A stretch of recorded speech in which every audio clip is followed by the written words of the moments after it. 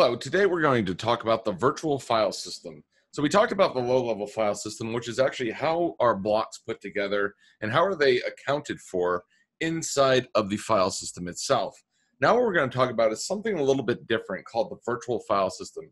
And this is one way where we can actually link multiple file systems together. So this is the abstraction layer where we open a file, close a file, read a file, write a file.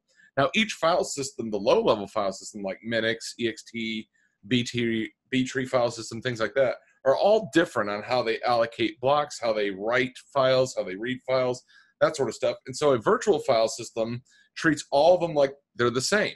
And the way we do this is the virtual file system is just function pointers. And so if we want to open a file, depending on where we're located, it would point to the function pointer of the B-tree file system or the ext file system or the Minix3 file system. And that's just an easy way to abstract away. So if you've ever done any kind of inheritance or polymorphism in C++, that's essentially what we're doing. We have this big superclass called file system, and then we inherit it with Minix3, ext, that sort of stuff, so that all of them implement the interface called the virtual file system. And so the need for the virtual file system is most operating systems support more than one file system. Even Windows does. You have NTFS, you have exFAT, you have file allocation table, things like that. And so there has to be a way where we can join all of these different file systems together and so that they work all together, essentially. And so in that sort of thing, you can have a FAT32 on, say, a USB drive. You can have a Linux drive, that sort of stuff. On Linux, you have many, many more file systems that you can support. ext4, ext3. I think on the Hydra machines, they use XFS. There's B-tree file systems, all these different file systems. And what it looks like is whenever you go to your Hydra machine, your home folder is actually replicated through all different things. Now, the way it's replicated, it uses what's called NTFS, Network File System. I'm sorry, not NTFS, NFS, Network File System. And what this does is the virtual file system, whenever you open a file, it will actually use the network to go out, find the file, and open it. And so that way there, no matter what Hydra machine you're on, you have your same home folder. Now for you, it looks the same. Whenever you open a file, it just opens a file just like normally. Whenever you write a file, it writes a file normally. Well, what's performing that operation is the virtual file system. You, as the user, don't have to care whether it's NFS, whether it's NTFS, whether it's B-tree file system, whether it's XFS. You don't care about the underlying file system. You only care that whenever you open a file, it actually opens it. And so that's what we're talking about when we talk about virtual file system. So there's this term called mount.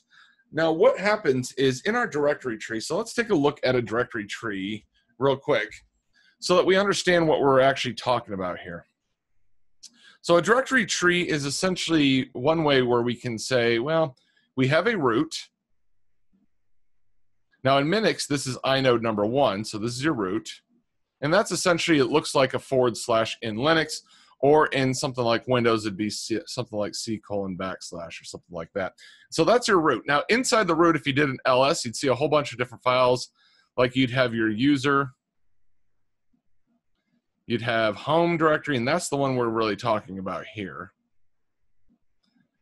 etc, and you'd have all these different types of what are called inodes inside of here.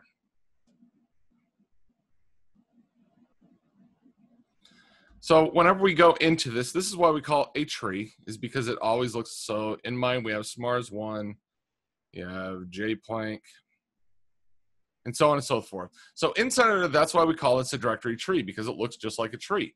We have nodes inside of there. Now, notice it's not a binary tree. We don't just have a left and a right, but we have multiple nodes that fit under our hierarchical system.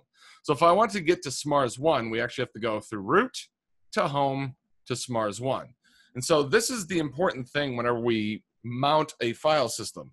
And so if we look at our root right now, we just have user, home, etc., and then a root. So this is actually just named root. It's not the root node.